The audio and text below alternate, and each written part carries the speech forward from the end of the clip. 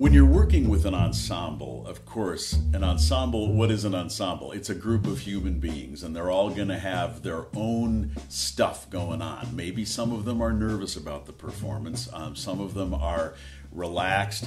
Some of them are, they are going to get a little bit of a nervous reaction when you start sticking mics in front of them. Others have had that happen 3,000 times, and they're not going to worry about it.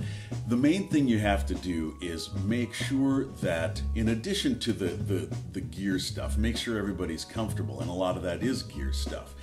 Is the ensemble hearing what they need to hear? Now, if it's a choir or an orchestra, they're probably not going to need monitors. They're just performing as a large ensemble. If it's a jazz combo, then they're going to need some kind of monitoring. They're going to need some way of hearing one another. Basically, in a jazz combo situation, you're going to close mic things. You may end up with 10 inputs, 14 inputs, maybe 20 inputs, maybe more.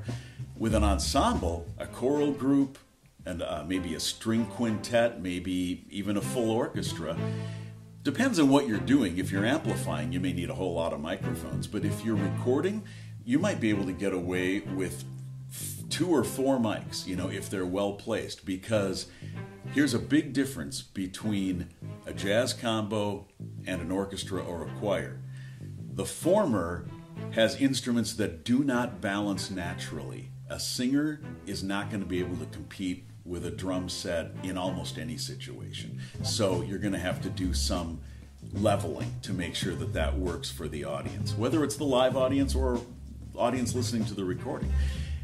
A choir or an orchestra, they have a conductor, and the conductor is creating a balance which not only is going to work, but it's kind of the supreme law of the universe that your amplified sound and or recording is reflecting what that conductor is doing. The conductor is not going to be happy if you're trying to rewrite their balance. That's not what you're there for. So make sure that your recording or your amplification is going to reflect what the director of that chorus wants. And so I will always have the director come out in the house. If I'm doing live sound for an ensemble like this, I will always have the director come out in the house, stand with me, and give me advice.